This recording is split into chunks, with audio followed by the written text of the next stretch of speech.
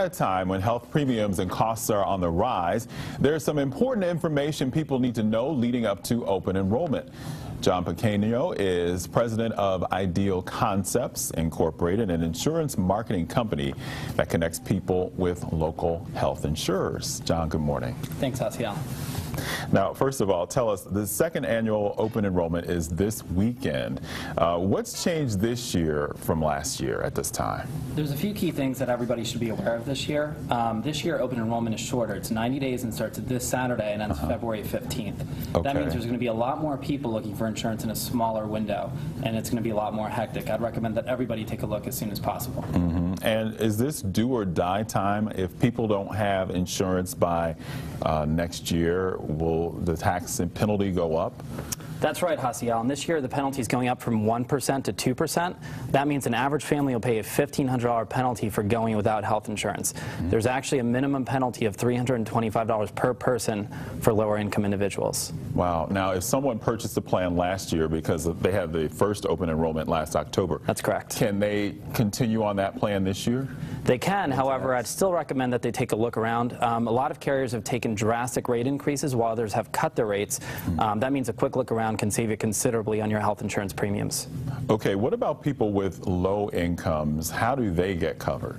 50% of individuals actually qualify for a government subsidy based on income to help out with their health insurance premium. Additionally, lower income individuals may qualify for Medicaid through the state.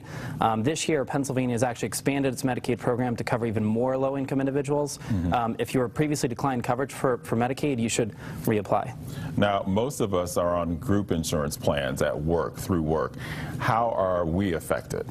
If you have group insurance, technically you have credible coverage and therefore you avoid the tax penalty completely. However, if you're responsible for any of your premium, you may still qualify for a tax subsidy to help out with that health insurance premium. And how many people in Pennsylvania about now are still uninsured? There's about 40 million nationwide, and out of those, 1.4 million are from Pennsylvania. Okay. So the deadline again is when people should pretty much have it or face So the penalties? open enrollment period is between this Saturday, November 15th, and February 15th. Technically, the deadline is January 1st. You can purchase it late. You may pay a partial penalty for purchasing it late. Okay. Now, if viewers have questions about open enrollment or health insurance, where can they go?